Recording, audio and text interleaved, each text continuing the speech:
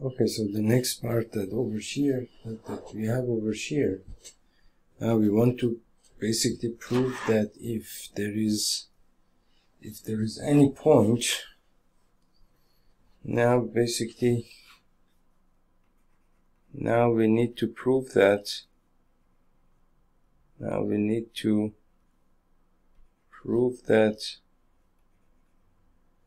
if that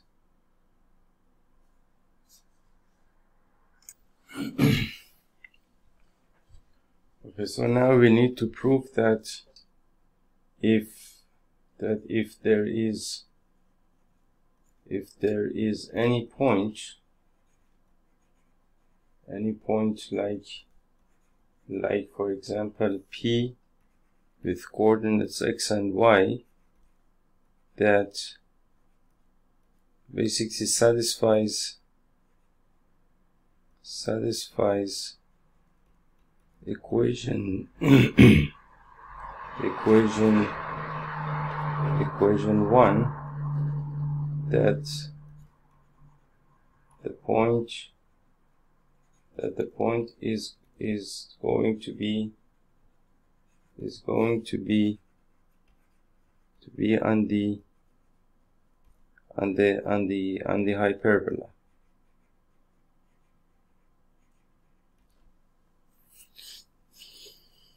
So now in order to do that,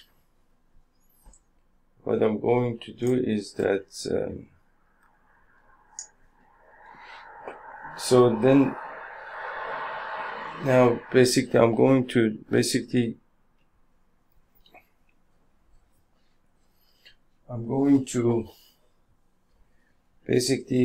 assume that there is some point P, so let P x comma y satisfy the equation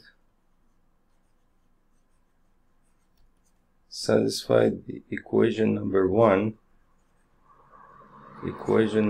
and remember that the equation number one is basically the equation that we just derived. Equation number one with basically the condition that basically 0 is less than A is less than C, meaning that if you have your basically your hyperbola like this, 0 is less than A less than C, meaning that A can be anywhere between 0 and C, meaning that it cannot be A cannot be greater than C, or it cannot be less than C. It can basically just vary between 0 and C basically. So let P x comma y satisfy equation number one with this condition. Then basically the equation that we had. Basically this color is not the best color that you could have. Choose this color. So then this equation, I can rewrite it as this equation as negative y squared by b squared is equal to 1 minus x squared by a squared. 1 minus x squared by a squared.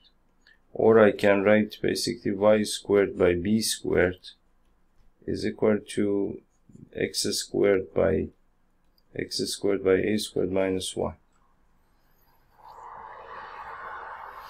Or I can write basically y squared by b squared is equal to basically x squared minus a squared over a squared.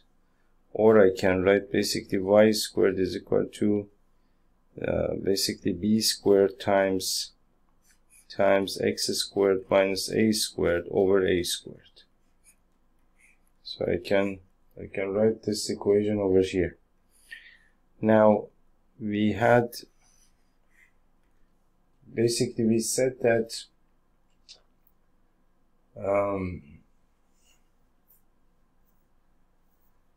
So then if you want to calculate PF1, we still have some space over here.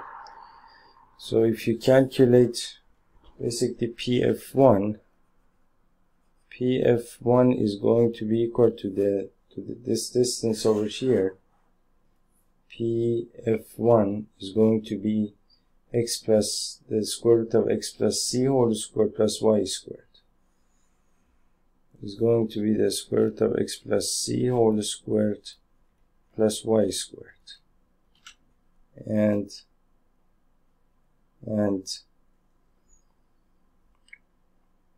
so since this point P satisfies equation number 1, and this is basically a variation of equation number 1, I can use y squared over here. So then I can write basically the square root of x plus c whole squared plus y squared, which is basically b squared times x squared minus a squared over a squared.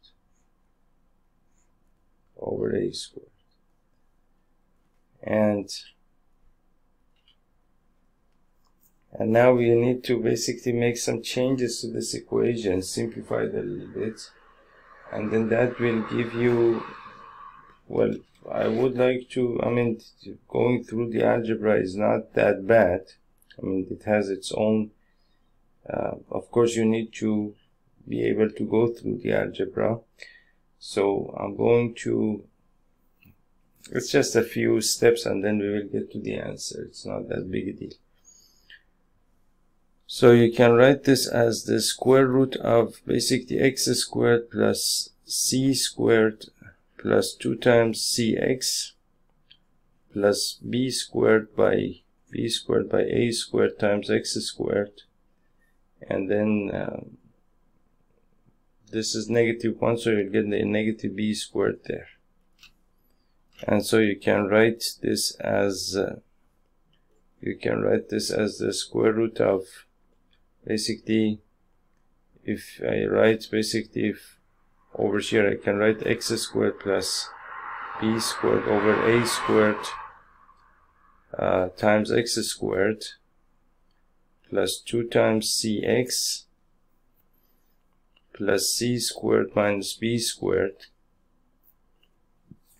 and then I can write x squared times 1 plus b squared over a squared plus 2cx plus c squared minus b squared. And then I can write x squared times a squared plus b squared over a squared, and then plus 2cx plus c squared minus b squared. And then I can write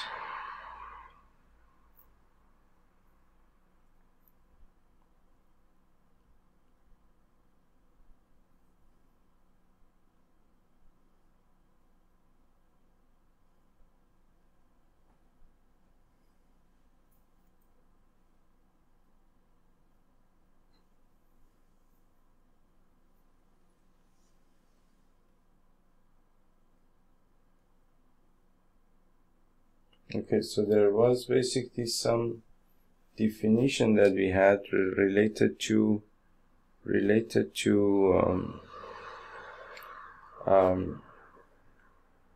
basically we said that we had a definition that, well, b was the square root of c squared minus a squared.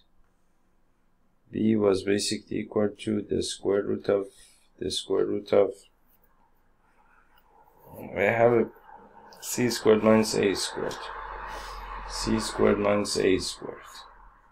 So that means that b squared is equal to c squared minus a squared, or c squared minus b squared, or c squared minus b squared is equal to a squared.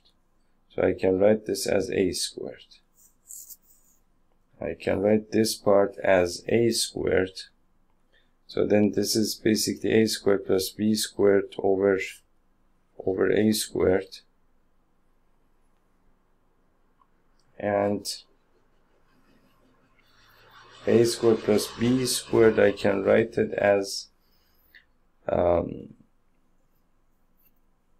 a squared plus b squared, I can write it as c squared. A squared, as you can see over here, a squared plus b squared, a squared plus b squared is equal to c squared. So I can write this as c squared. So I can write this as c squared by a squared times x squared plus 2 times cx plus a squared, and then over here I can write this as basically c divided by a times x whole squared plus 2 times plus basically a squared plus a squared, and then I can write 2 times c divided by a times x times a, and then basically if these two are cancelled out, you'll get 2cx over here. So and that's basically the same thing that I have here, 2cx plus a squared plus this whole thing over here. And so I can rewrite this as c divided by a times x plus a whole squared. So I can basically, after all of these steps, you can write c divided by a times x plus a whole squared, and that is equal to basically and so basically you will get c divided by a times x plus a plus a.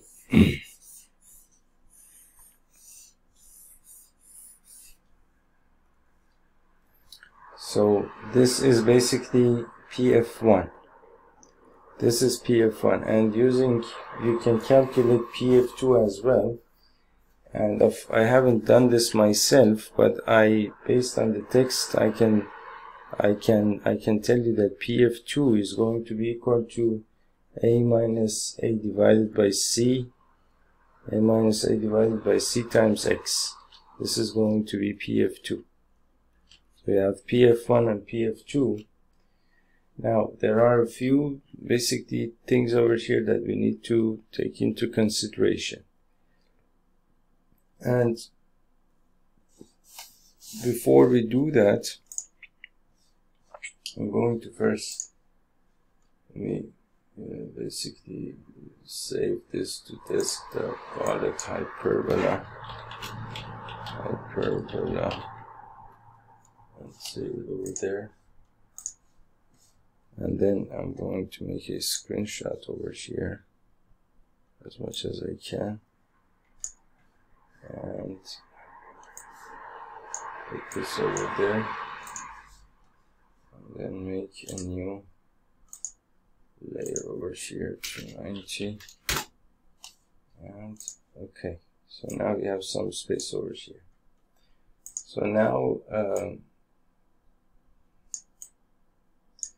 now basically what we have over here, basically you do know that in a parabola, if you have a parabola over here, so this distance over here is basically, this distance is a, and if this is, for example, let's say f2, this distance is c. This distance is c. So basically in a parabola,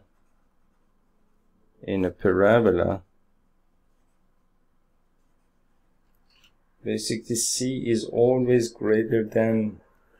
C is always greater than a.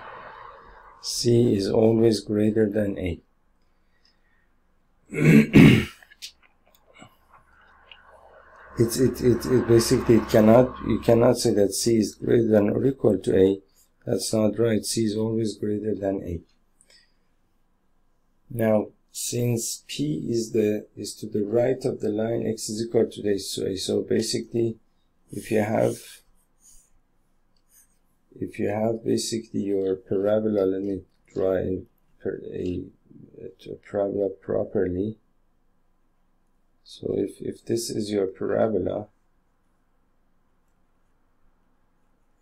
and basically your foci are over here, f1 and f2, and this distance is a on the x-axis.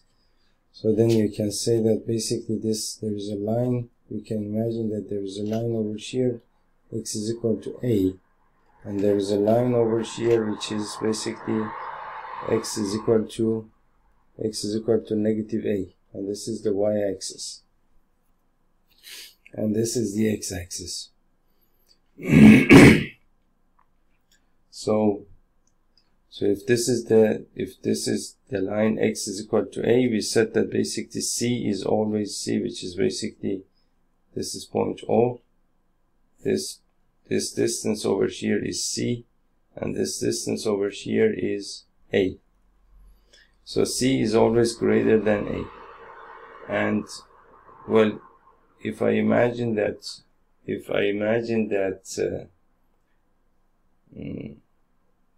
this is the line x is equal to a, and basically the point P that I've taken, for example, over here with coordinates x comma y, is always to the right of this line x is equal to a. That means that x is always greater than a, which means that x is always greater than a. So then basically the coordinates of the other point that we were talking about, which was PF1, we said that PF1, which was basically this distance from this point to this point, PF1 we calculated that to be c divided by a times x plus a. This was PF1.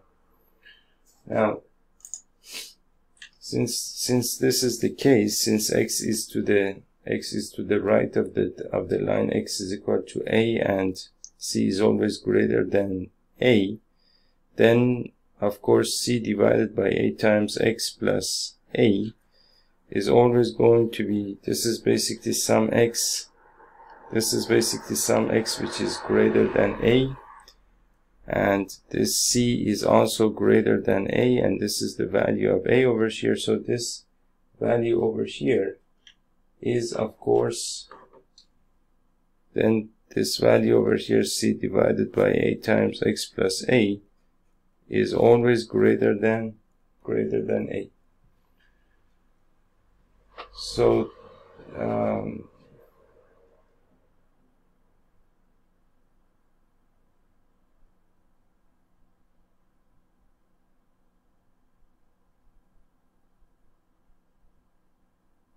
is always greater than a. So then if that is the case, or basically to write this better, that what I've written doesn't really make any sense. So you can say that c divided by a times x, is of course always greater than a. So let me repeat this, because I kind of got confused over here. So we said that c is of course greater than a, and x is greater than a. So that means that c divided by a times x is always greater than a. So what that means is that if I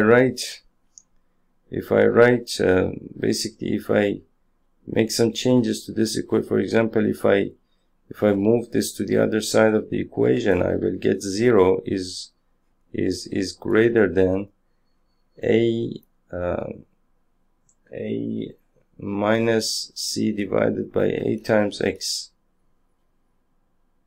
and a minus c divided by a times x. So if I rewrite this, a minus c divided by a times x is less than 0. That means that this value is a negative value. is a negative value. And this value is basically what we got. This value is basically what we got. We got basically the value of PF2. The value of PF2 we got it to be a minus a divided by c times x, which is exactly this thing over here. So that means that PF2 is a negative value. And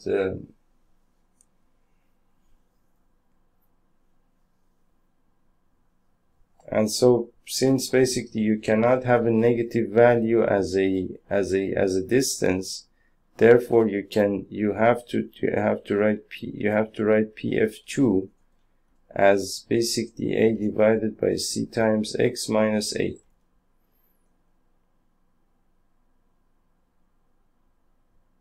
No, I'm sorry. I made a mistake over here again. You have to write basically, let me see what I wrote over here. I have written PF2. I have written PF2 as a minus. I think I made a mistake over here. Oh, okay, I've made a mistake over here. This is supposed to be a minus c divided by a. This is supposed to be c divided by a. Okay, that's why I'm so I've gotten PF2 as a minus c divided by a times x, and a minus c divided by a times x is a negative value, and this is just a distance, and a distance cannot be a negative value. So therefore you have to write PF2 as basically, instead of a minus c divided by a, the other way around, meaning that c divided by a minus times x minus a. You have to write it like this. And so if you do so, then PF1 minus PF2 is basically this distance over here, PF1, and you have PF2 over here. So PF1 minus PF2 now becomes PF1 minus PF2 becomes basically c divided by a times x plus a, minus PF2, which is basically this value over here, minus basically c divided by a times x plus a, because you have to multiply this negative sign by both of these two terms. And so these two will cancel out, and you will get 2a. So then, long story short, PF1 minus PF2 is equal to 2a, and the condition that I had over here was that basically I got some arbitrary point like p with the coordinates x comma y, and we said that we assumed that this point basically satisfied the equation x squared by a squared minus y squared by b squared is equal to 1. We assumed that this point satisfied this equation, and then through the process that we came over here, we concluded that PF1 minus PF2 was still equal to 2a, which is basically the condition for a conic section to be the geometric condition for a conic to be a hyperbola. So what that means is that, of course, there is some more cases to this that I don't want to discuss over here anymore, because that's not really necessary.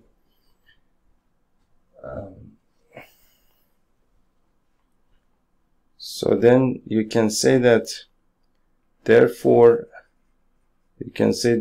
any point that satisfies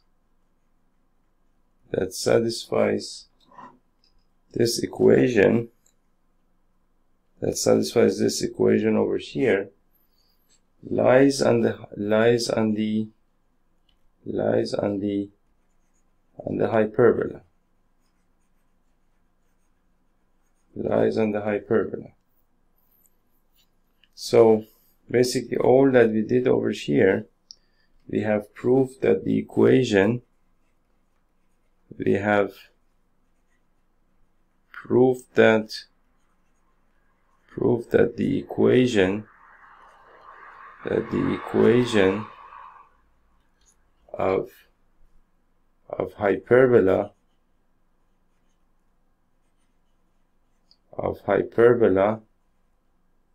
with origin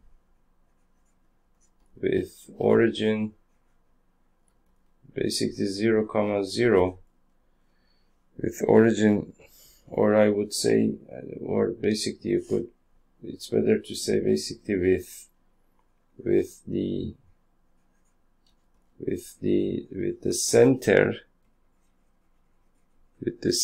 at the origin,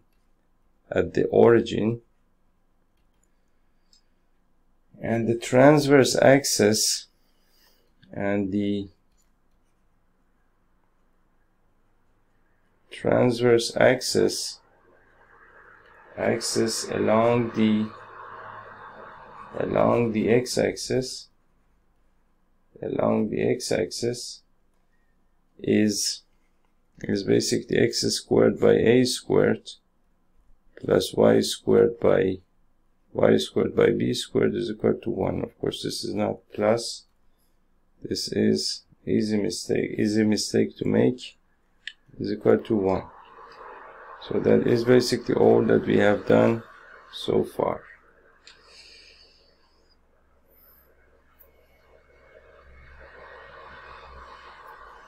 Now there is still some points over here to discuss about these parabolas. First of all, there is something called an equilateral hyperbola. Of course, I keep saying parabola. What I mean to say is hyperbola.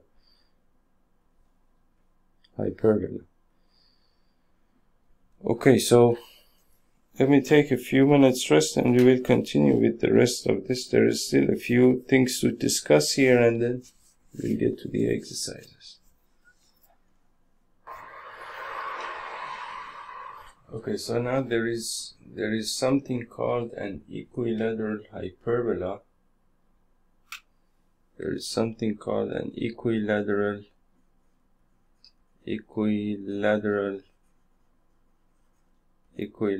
hyperbola,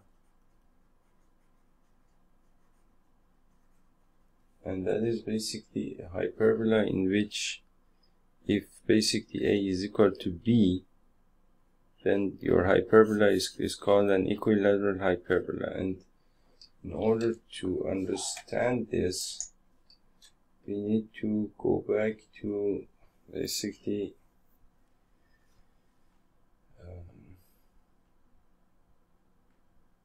we do need to go back to that definition of b. So basically we said that b is equal to the square root of c squared minus a squared. The square root of c squared minus a squared. So now if basically if a is equal to b in this hyperbola, then instead of b you can write basically a. It means that a is equal to the square root of c squared minus a squared. And if I square both sides of this equation, I will get a squared is equal to c squared minus a squared. And so what that means is that basically a squared plus a squared is equal to c squared, which means that 2a squared is equal to c squared. Is equal to c squared. So this is the relationship between a and c in an equilateral in a hyperbola, if it's supposed to be an equilateral hyperbola. But this is not very basically easy to understand.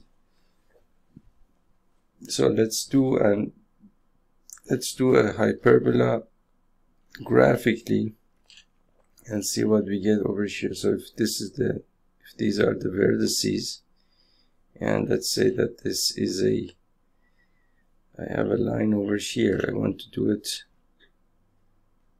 properly so that we can see what happens. So let's say that this is your hyperbola over here, and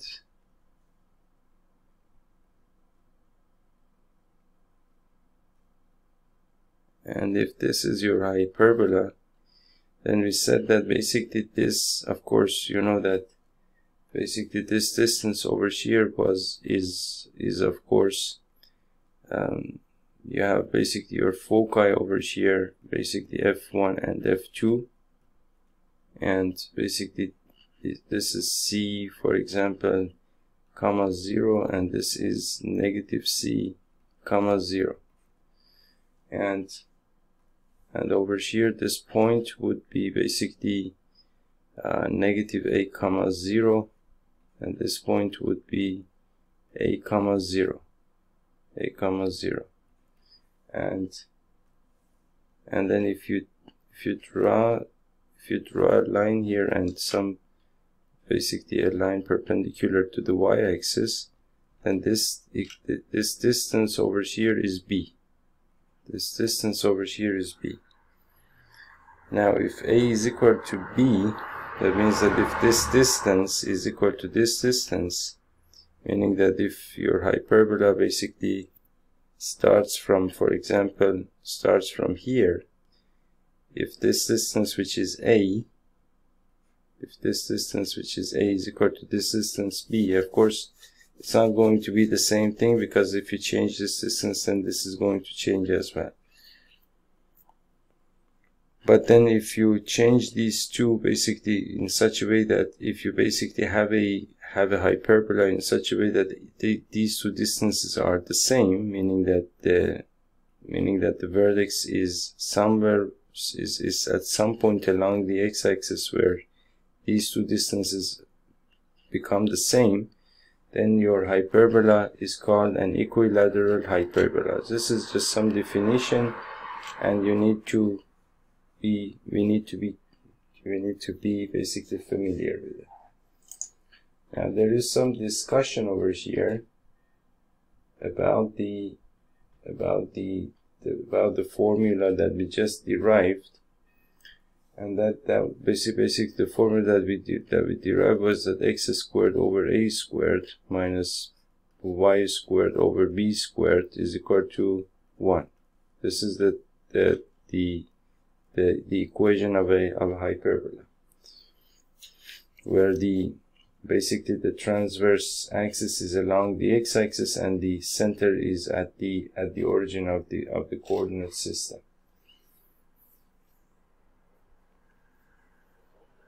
Now, based on this, you can say that if I rewrite this equation a little bit, I can write it as basically, if you think about it in terms of, for example, some two numbers, you can see that, for example, if you have some two numbers over here, let's for example write, for example, 2 minus 1 is going to be equal to 1. 2 minus, for example, 1.5 is going to be equal to 0.5. But if this side of the equation is supposed to be equal to 1, then you need at least a 1 over here, because if, for example, suppose that I write a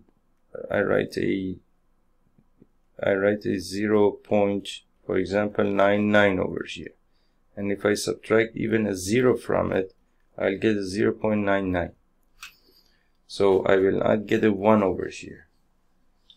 I cannot get a 1 over here if this number over here is anything less than 1.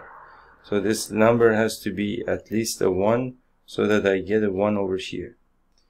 So now, having this in mind, you can come back over here and write this as x squared by a squared is equal to 1 plus y squared by b squared, and this has to be, since basically this is the same thing that we wrote over here. Since this has become a 1, so this has to be at least a 1. X squared by a squared has to be, this has to be at least a 1. So that means that this has to be, this is, in any case, this is greater than or equal to 1.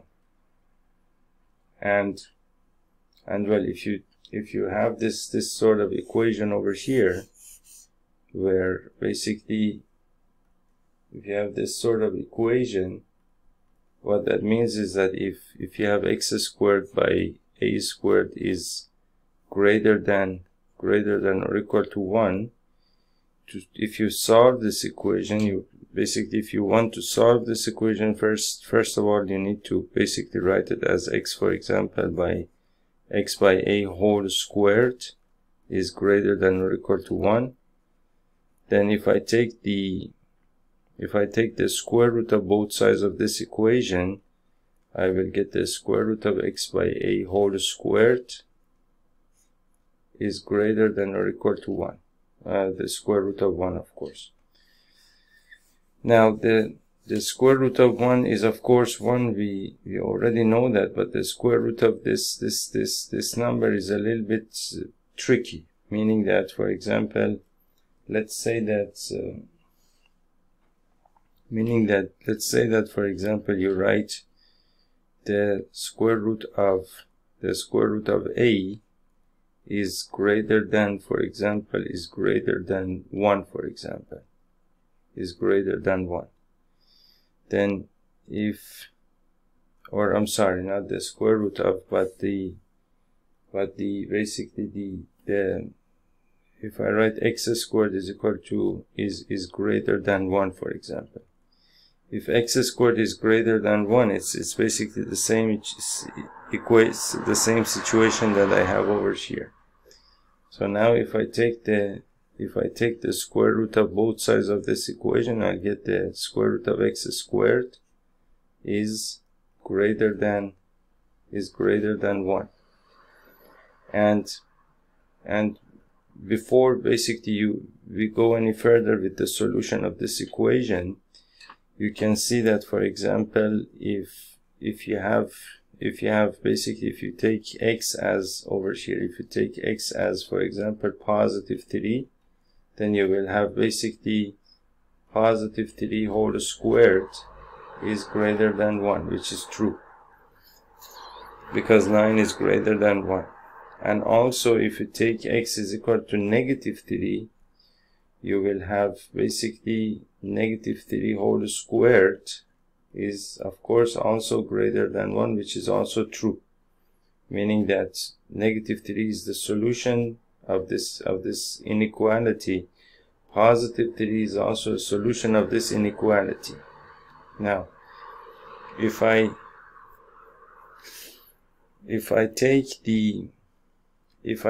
this equation and write it as basically the square root of x squared is greater than the square root of 1, and just simply cancel out the square root function with the second power of x over here, and write x is greater than or equal to 1, of course 3 is going to be a solution here, because x is greater than 1, 3 is going to be a solution. But then negative 3 is not a part of your solution over here, which means that this solution is wrong, meaning that the way that I have solved this problem, this is wrong. What I need to do in this situation is that I need to basically write this as, basically the square root of x squared, of course, is greater than square root of 1. And then when I want to basically simplify the square root function with the second power of x, I have to write it as the absolute value of x is greater than 1. And now x can take any value over here. For example, if x is equal to 3, then the absolute value of 3 is greater than 1. And if x is equal to negative 3, then the absolute value of negative 3 is basically the absolute value of negative 3 is also greater than 1, because this is positive 3, of course. This, you know, is positive 3. This is also positive 3. So both are greater than 1, and so this solution is right. And of course there is also some more steps to actually solve this equation, but you get the idea over here. Now, so what I need to do in this case in order to solve this equation, to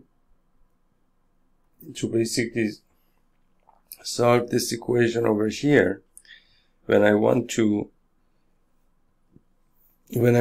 basically cancel out the second power of this argument with the square root function, I have to write this as the absolute value of x divided by a is greater than or equal to 1.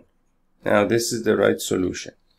Of course, there is some more steps again to basically to solve this equation, and how you can solve it is that basically you need to basically write this as you do need to write it as plus or minus x divided by a is greater than or equal to 1. That means that not quite, but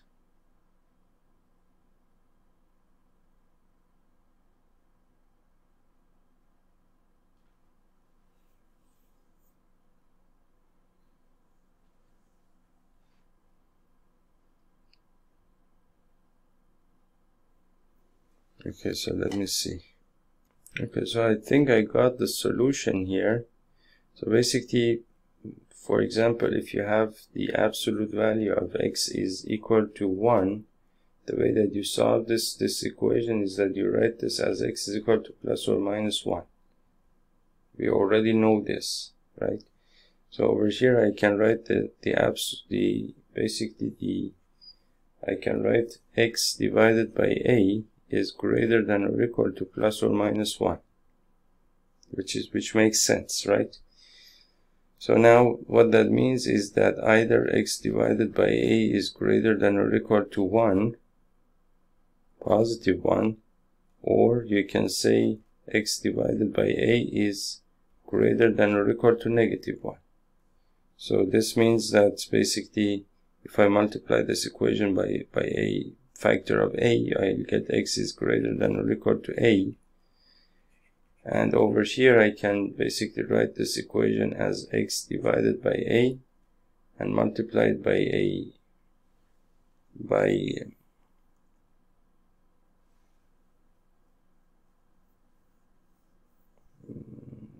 basically again I can multiply this equation by a factor of a. I'll get x is greater than or equal to negative a.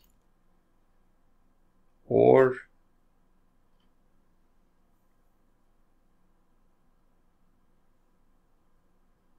if x is greater than or equal to negative a,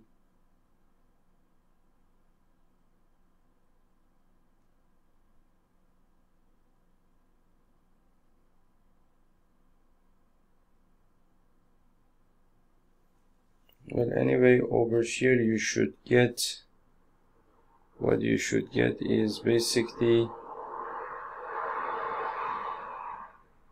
if I multiply by a negative 1, I'll get, let's see, let me multiply by a negative 1, I'll get negative x by a is less than or equal to 1.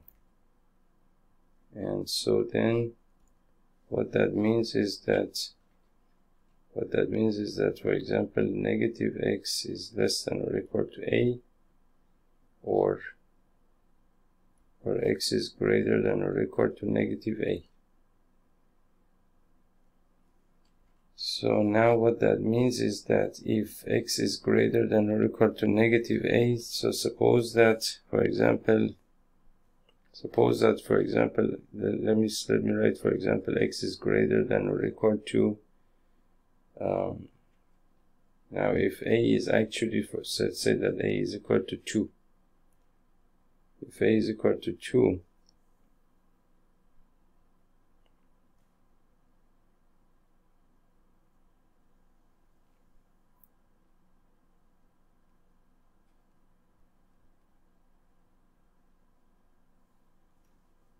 x is greater than or equal to a, or x is less than or equal to negative a. Okay, so this seems to be right actually. Meaning that if I write x divided by a is greater than or equal to negative 1, okay, then here I can write x is, here I can write basically x is multiplied by a, I'll get x is greater than or equal to negative a.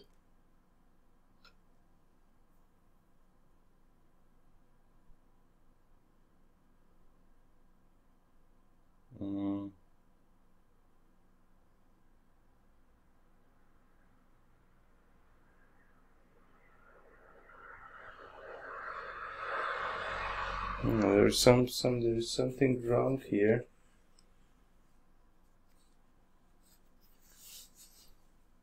Well, I do understand this based on a number line, but when it comes to the equation, sometimes you get confused in these sorts of situations.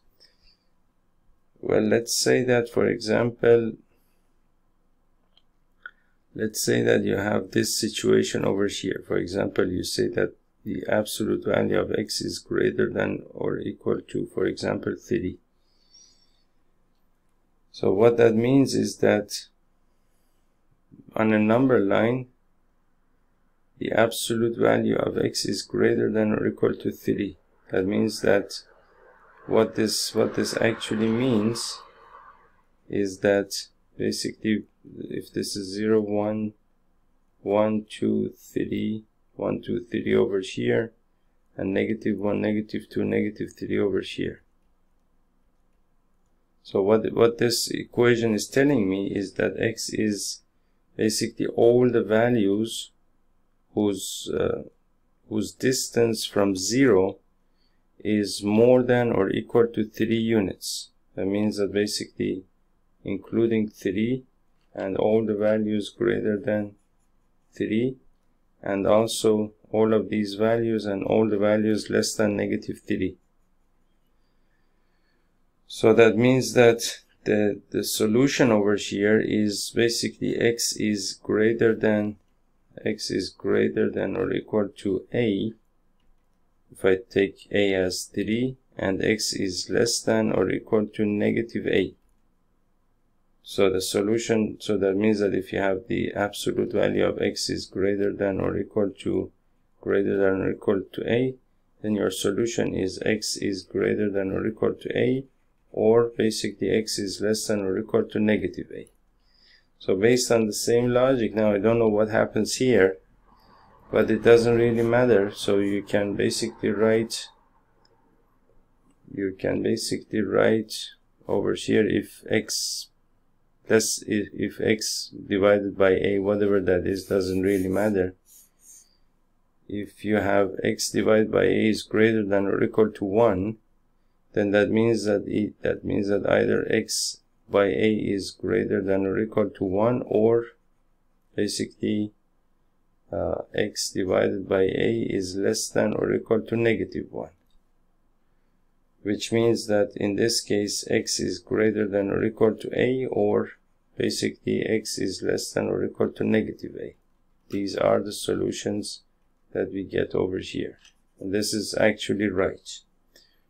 And you see why it is right over here based on this concrete example. Now anyway, that's, I mean, the equation is not that important over here. What is important is that, let's go through the discussion once again, because here we got kind of distracted. So we said that from this equation we concluded that basically x squared by a squared is always greater than or equal to 1, which means that either x is greater than or equal to a, or x is less than or equal to negative a, and x basically represents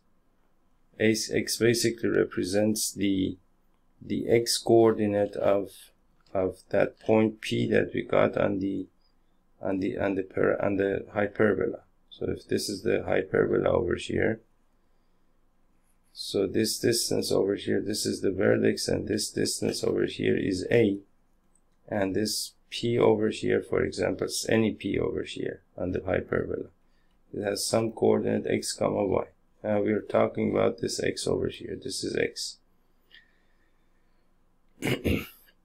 Now what this means, based on the equation that we had, this x is always either greater than or equal to a, meaning that to the right of point A, or it's less than or equal to negative a, and negative a is this point over here.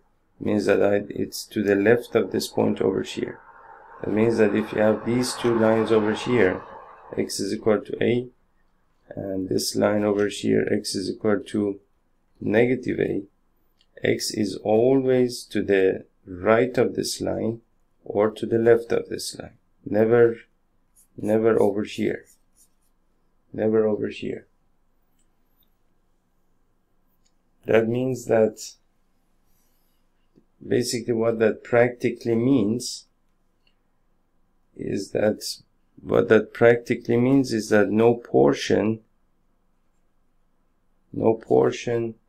of the curve lies between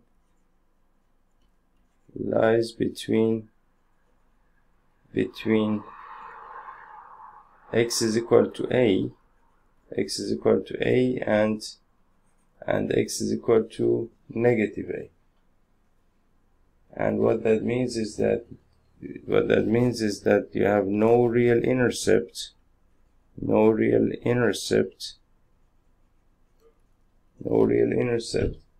on the conjugate axis. This is your conjugate axis. On the conjugate axis. That's basically all that we wanted to say over here. Of course, we got into all of these equations and absolute value and all of that, but well, sometimes it's necessary to do that.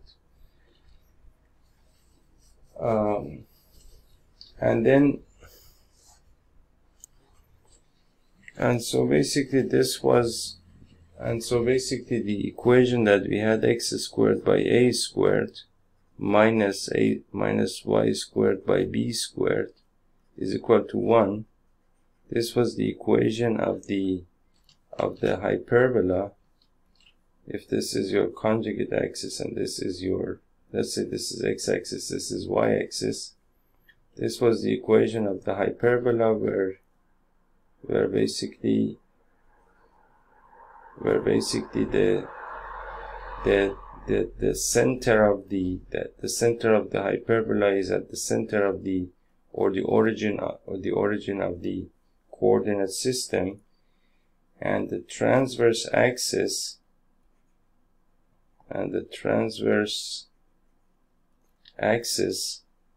is along the x-axis. This is the equation of that hyperbola. And in the same way, you can basically derive the equation of the hyperbola where basically the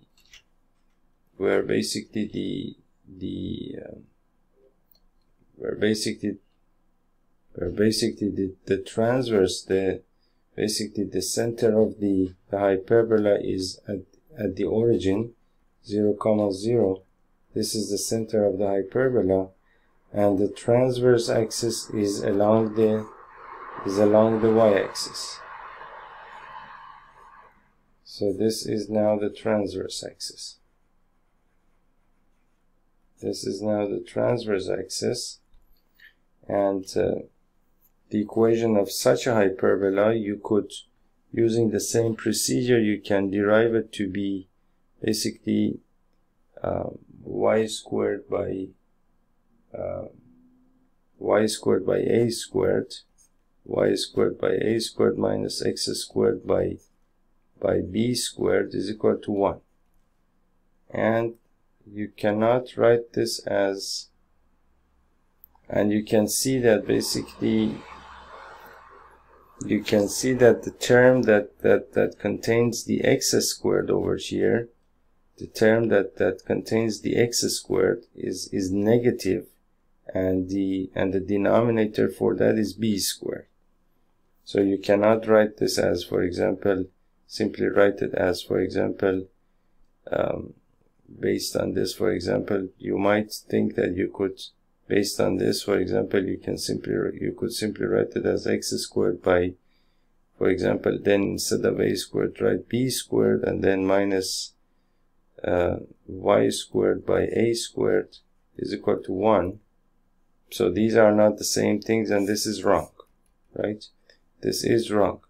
You have basically the term that contains the x squared is the negative term, and that is important for many different reasons. So then basically you need to, basically the equation of this hyperbola becomes basically this thing over here, y squared by a squared minus x squared by b squared is equal to 1, and you could derive that as well if you want to. And these equations over here are called the standard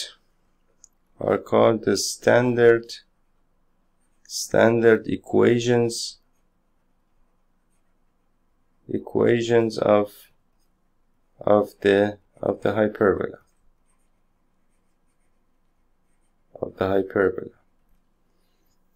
So that is that. Now there is still a few things to discuss here